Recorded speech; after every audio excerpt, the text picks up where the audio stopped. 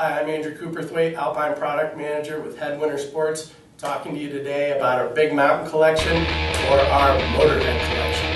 Get some for all you headbangers out there with Motorheads. That's right, we're going to talk about some key technologies with this ski, first of which being the rocker technology. We use tip and tail or T&T rocker with this ski. It's about 40% rocker and 60% regular camber underfoot. You can see where my fingers are. Those are your contact points where the rocker begins, extends out through the tip and the tail. Gives you a lot of surfy feel in the powder, but you still got plenty of regular camber underfoot. We've got a couple other technologies that are specific to this ski. TTS, which is called the Tip and Tail Stabilizer System. That's an exoskeleton that you can see up in the tip of the ski.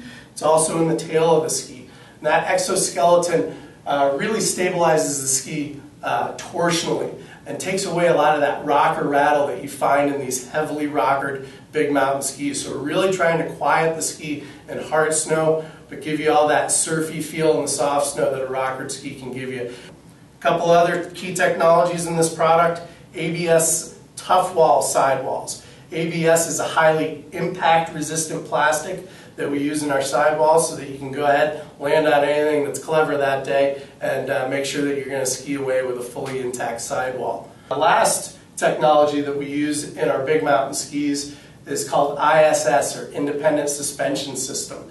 And that's an elastomer material that we run through the tip of the ski, underneath the foot or the platform where your boot sits, and through the tail of the ski.